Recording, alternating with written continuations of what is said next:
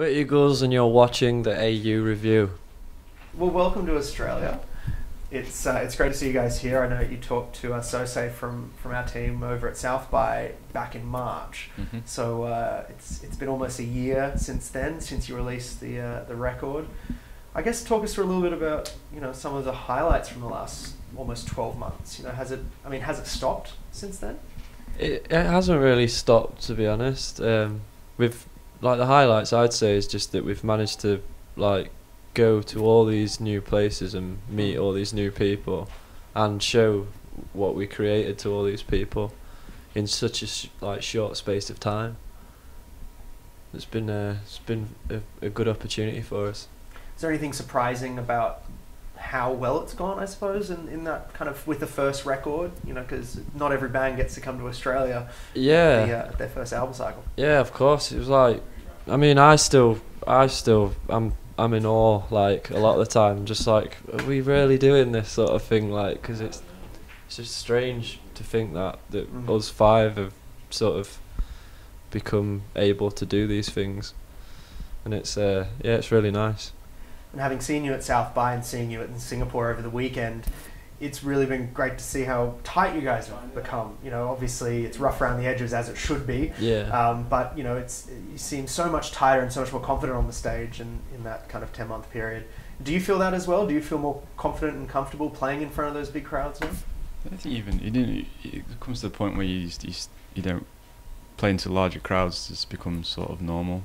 I mean, we always like to play smaller gigs as well as big gigs. We feel comfortable on both ends of the spectrum, but you sort of have it's just a stage. It's like you don't think who's out there or how many. It's like you're on stage and it's the same thing every night sort of thing. So it's good to play big stages because it always sounds it always sounds really big, and it helps our sound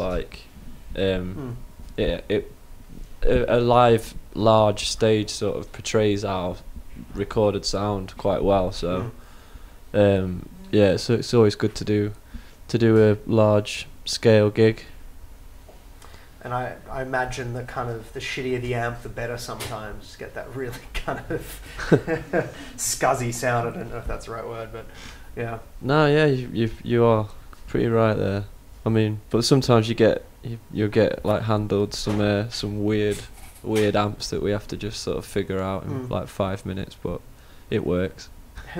Random question: have you ever been electrocuted on stage? I've electrocuted my lips sometimes, on dodgy mics, in weird venues, but sometimes the monitors blow your ears, don't they? Sometimes. Yeah. They sort of go too loud, and you're halfway through a song, you just you have to wait for the song to finish and just turn it away. But that's happened quite a few times. Yeah. I imagine the more you play, the more you kind of get used to those sorts of things. Yeah, you just become more deaf. You can deal with that. You can deal with that later. Yeah. So speaking of later, you're here. You've done 2 Laneway shows. You did your side show in Melbourne. You got Sydney tonight. Yeah. How have Australian crowds treated you so far, and how's Laneway Festival been? Melbourne was really good. It was. I really enjoyed it. So obviously it's the first time playing here, so I think hopefully tonight should be pretty good. But and we really liked Melbourne. Felt quite homely there. We really we managed to have a day off there as well. And we've got some friends that live there from back home that have all moved quite a lot actually. So many expats. Yeah. There was loads. So it was good. I really enjoyed it. Australia's been good so far. We've only literally been here 3 days, but it's been good so far. And you've got a good run. It's not a quick trip as often happens. No, it's alright. We on tour as well. We've got 4 days in a row off next week, which is just for a touring band is just unthinkable. Normally you get 1, maybe a day and a half at a push. So we've got 4 days in Sydney next week. So we're blessed. Blessed, yeah. You'll actually get to see the city. Yeah. Yeah, we get to go on an adventure. Just I don't know, probably sitting around the pool 4 days or something. I don't know, eating Nando's. Drunk in some English bar or something stupid. Yeah, we should go find an O'Neill's or something. Watching Leeds play football or something and just... doing everything British. Like, oh, typical Poms coming down here. It's too warm outside. This This isn't winter. This is crap. How are you dealing with the heat? Obviously, Singapore in particular is quite hot. I think I've sort of like climatized now. It's not as bad as I thought it was going to be. When we got off the plane in Singapore, it was like boom, like sort of hit us. But it's I'm all right now. I think it doesn't really help when you have hangovers, but you know. The brain freeze isn't a bad thing No. this morning. A lot of other great bands on the lineup. You know, who have you seen so far that you've enjoyed? Anyone you're looking forward to seeing as the tour continues? I'm a big Future Islands fan. Seen them a few times before, and I don't think I'd get bored of watching them for the next 2 weeks. I think they're amazing. And Jungle, I watched those the other day. They were really good. And FK Twigs, I was really intrigued by it. I wanted to see it live, but it was really mesmerising. Amazing voice. Proper show as well. Yeah, voice is insane. She was really good. I'd watch her again definitely. But We watched St. Vincent the other day. We sort of like snuck backstage and watched from like the back, and it's just crazy, like everything that goes on in between and how professional they all are. Like it's just watching that itself, like that was really interesting.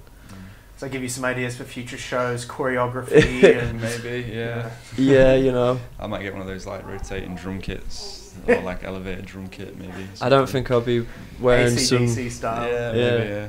Wearing some PVC suit or something.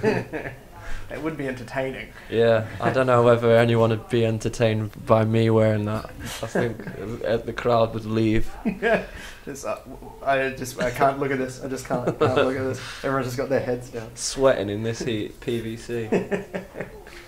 Not good. Not a good look. Looking beyond Laneway, what's the rest of the year holding for you?